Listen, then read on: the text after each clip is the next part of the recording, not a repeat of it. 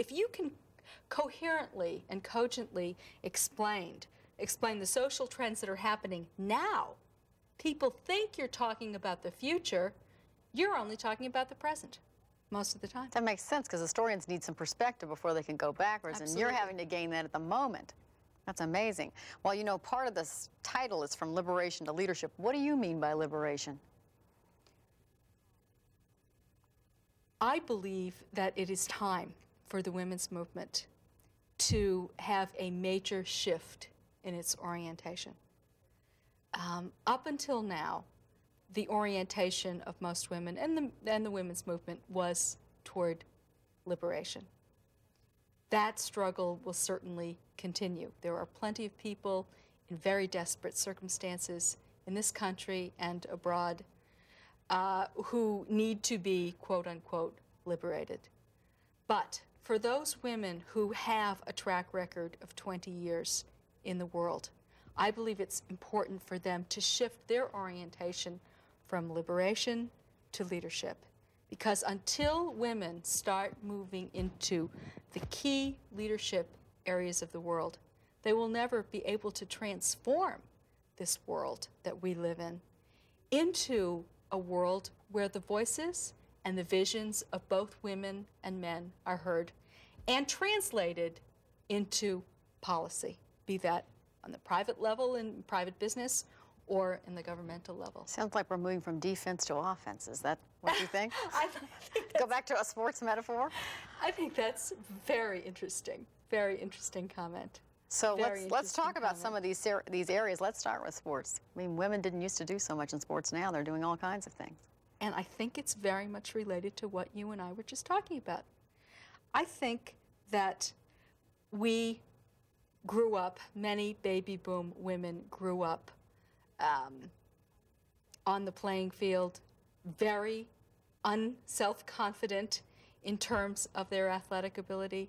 We didn't play sports as young girls. We didn't develop positive images of ourselves as being able to play, able to make mistakes on the playing field and have fun. And I think that as that group of baby boom women move into their 30s and 40s, as the vast majority of them already have, that they are subconsciously attracted to sports because of the lessons sports will teach, not on the intellectual level. Now, we're not talking about getting your MBA, but we're talking about confronting fear, confronting old patterns, bad habits, on a very physical and emotional and therefore spiritual level. If you take up, I mean, you know the stories from women friends of yours as I do.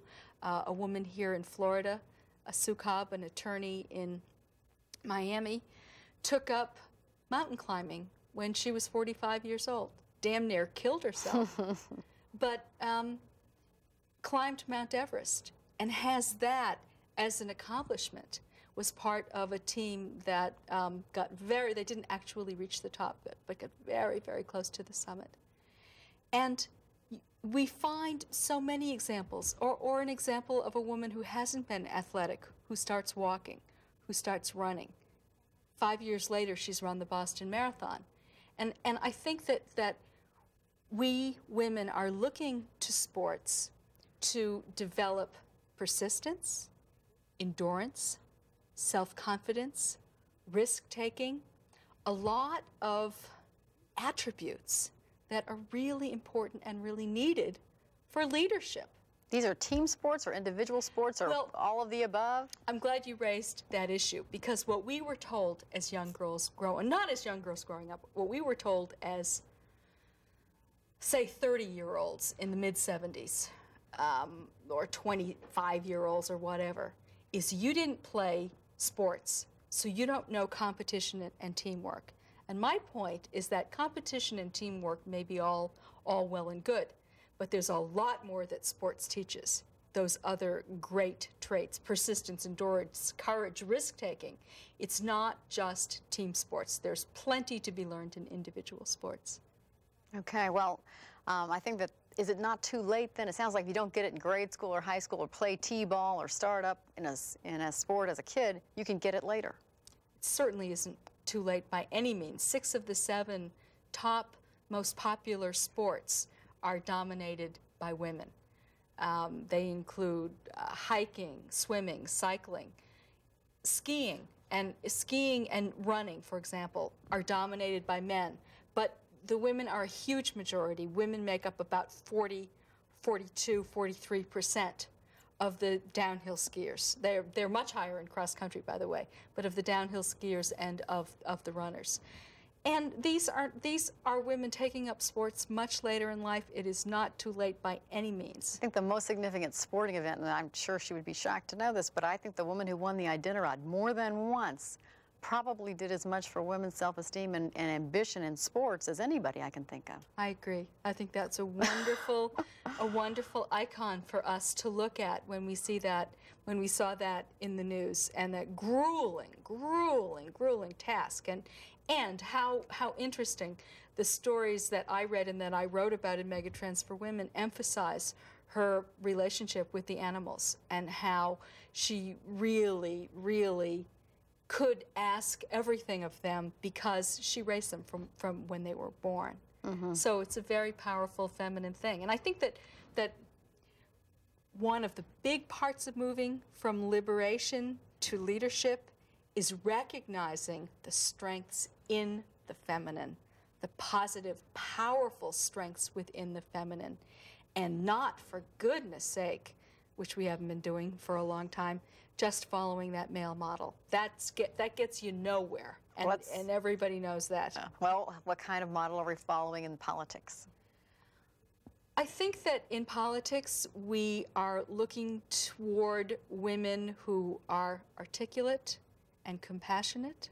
We are looking toward women who can project a knowledgeable and positive image, but not without caring. I mean, I think that even if you're a male politician, that caring element has got to come through. That's an example of how some of the so-called traditional female attributes, and I always put so-called around it because you can debate from here until kingdom come about what male traits and female traits are, but we've got to have some kind of a vocabulary. But the fact that we now demand a male politician to show caring, that we wouldn't dream today, I think, of criticizing a male candidate for crying tears of compassion at a tragic event. Yes, even Bob Dole cried, I think, at a recent funeral and an eulogy, and I think that that's probably something that he wouldn't have done earlier, maybe. I agree with you, and I think that that's a perfect example of so-called female values finding their place in society and being valued and esteemed as they should be. The honesty issue is so unique, and I think women are being elected because they're not seen as typical politicians. In some ways, what they're looking for is somebody who isn't a politician, therefore might be a woman. I think that's an excellent example.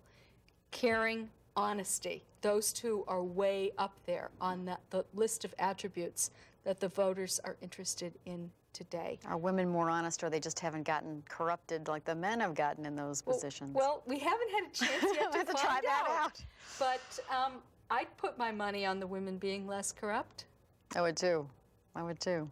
Let's look at the area of work. You talked about 20 years of work now, experience, and being able to make things happen. What else is happening out there for women in the area of work? Is the glass ceiling there? Oh, the glass ceiling is there. The glass ceiling is there. But the big trend is in many ways in response to the glass ceiling, and that is that women are starting new businesses at estimates vary from 2 to 5 times the rate of men. And as of 1992, 2 years ago, women-owned businesses in the United States employed more people than all of the companies of the Fortune 500 put together. That research was conducted by the National Foundation of Women Business Owners. I serve on the board of that organization, and I just got a letter just the other day indicating that they are going to update that research. The Fortune 500, tragically, are laying off hundreds and hundreds of thousands of people every year. And so as we move into the 1990s and approach the 21st century, it will not surprise me if early in the 21st century, women-owned businesses employ twice as many people as the Fortune 500. Well, that certainly isn't the avenue of expansion. Is there a trend also to put more women on boards of directors or to have them as top CEOs, or are women just saying, forget this, I can't do it, I'm going to go make my own fortune? The male-dominated business culture, especially in huge companies, is very, very slow to change. Yeah, there's change. Yes, as those baby boomers move into senior middle management jobs and senior management jobs, they're in striking distance for the top CEOs positions. But the culture of big business remains a male-dominated culture. There is no question about it. And you are measured by standards that apply to 60-year-old men who have had at-home, non-working wives taking care of them for the last 30 years. And this is no secret to any woman who's in the work world. This is common knowledge. But that's why I'm so excited about it's tragic in many ways that women have to leave big companies and start their own firms. But many discover that it is a blessing in disguise, because when they are at the helm of this newly launched corporation, they are creating policy themselves. They're the boss. They're saying, you got kids at home? Get a computer, finish the work at home, no problem. Just get the work done. Women are task-oriented. Get the job done, whatever else, we can work it out. And so these new businesses, and male entrepreneurs are a heck of a lot more flexible than these corporate guys too. And so side by side with this still dominant male corporate culture is a thriving entrepreneurial culture, including many, many women-owned businesses, where change is happening at an accelerated rate. So you can look over here at the Fortune 500 and say, Patricia, you're nuts. Change isn't happening. And in many ways, I've got to agree with you. But look over here and look at the change that's happening in not just mom and pop organizations, but the $10 million electronics firm, the $200,000 catering firm, in these small to mid-sized businesses that are growing, that are going to be the Fortune 500 of the future. Are these megatrends regional, or are they all across the United States or even the world? Depends on which megatrend. Well, the one I'm talking about, I guess, is the work and the women opening small businesses. That's all over the United States. There are certainly pockets of greater activity, but that is absolutely all over the United States. So it's certainly happening here, and I'm sure it's happening other places. There's also a lot of change in the area of medicine and women. Maybe you can catch us up on what's happening. Well, there better be. It's about time. There better be, because in the next 2 decades, 40 to 50 million women will go through menopause. Those are huge numbers. That's something that the healthcare system has not faced yet.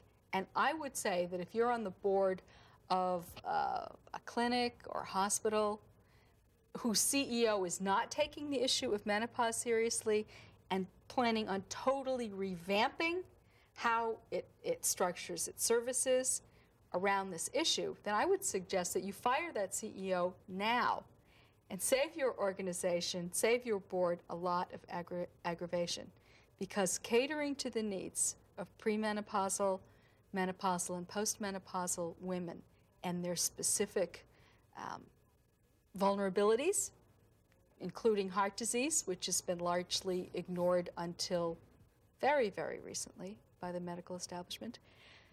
This whole area of gearing up for this onslaught of menopause will be the areas where these healthcare organizations are going to be profitable in the future. So it's extremely important. Well, we're almost out of time, and we've got more trends to talk about here. So we've got 5 minutes to cover several of these things, and I don't want to miss them. Family. What's happening in the family that's going on now that we don't even know about? Again, demographically, painfully slow change, but change. The values and the attitudes of the 30-year-old male, in large part, are very different from those of the 60-year-old male. The younger dads are getting really involved in the family, wanting to, I mean, nobody wants to be just a total slave to their job. Everybody wants the richness. Perhaps for certain years, both whether you're a male or a female, you've got to be full speed ahead on your career, but that gets pretty tiring after a while. Right? And we are slowly seeing the values begin to change, and people starting to care more about family, and dads starting to become real fathers. So we'll all have more balance, not just women. We'll all win. Of course. That's really a good thing to think about. Well, I guess fashion? Oh, fashion is very important. Okay. Fashion is very important because it's so visual and because it's such a metaphor. For decades, women looked to European male designers to dress them. And they dressed the ladies who lunch and the wealthy socialites and the movie stars and the occasional American first lady. That was fashion dictated from the top down. Today, fashion is happening from the bottom up. The average working woman in her 30s, 40s rejects this silly notion of fashion. She's turning to the female designers and making their careers successful. She wants clothes that are businesslike, simple, elegant, and it's the women designers who are supplying her. Liz Claiborne, she's retired from the business, but it certainly still bears her name, sells 4 times more clothes, women's clothes, than the top 3 male designers put together. She understands her customer. And understanding your customer, this is kind of a way to kind of summarize what we've talked about today, because I'm not talking about these trends just because they're swell for women. I'm also saying, hey, Mr. Businessman or Ms. Businesswoman, look at your female customer, understand who she is, learn from her, and you're going to do very, very well. Women buy 40% of the automobile tires in the United States today. Women buy 50% of the automobiles in the United States today. Women buy 75% of men's clothing. Ooh. They own 40% of stocks. Women as consumers are a force to be reckoned with. And so both from, I feel like when I talk about the megatrends for women, I'm talking to 2 audiences. I'm talking to women and saying, hey, this is what's going on here. Use it to empower yourself. And I'm looking to the business person, be they male or female, and saying, you better study your female consumer or constituent if you're a politician. Know who this person is, know her values, know her vision, know her lifestyles, and she will make you very profitable. One of the points that I think you've made that makes absolute sense to me is that women who entered the workforce 20 years ago were not as ambitious as they needed to be. They set their goals too low. What do you have in 30 seconds to tell them how to change what they've done? It is time for every woman. At the time, it made sense for her to set her goals now, but it's 20 years later. It's time for every woman in her 30s, 40s, and 50s to make a midlife, mid-career reassessment, to think about where she wants to be with regard to leadership. It might mean it's time for you to get that degree. It's time for you to speak out or run for public office. It may be time for you to learn how to read a financial report and start your own business. But really, take a reassessment, and I hope that you will decide that for you as a woman, it's time to restructure your goals, to revise your goals upward toward leadership. It's an optimistic message, and I hope our viewers will take it to heart. This has been Carol Spalding Minor with Patricia Aburdene, author of Megatrends for Women, trying to share with you some of her great findings. Thank you very much for being with us. My pleasure. Thank you.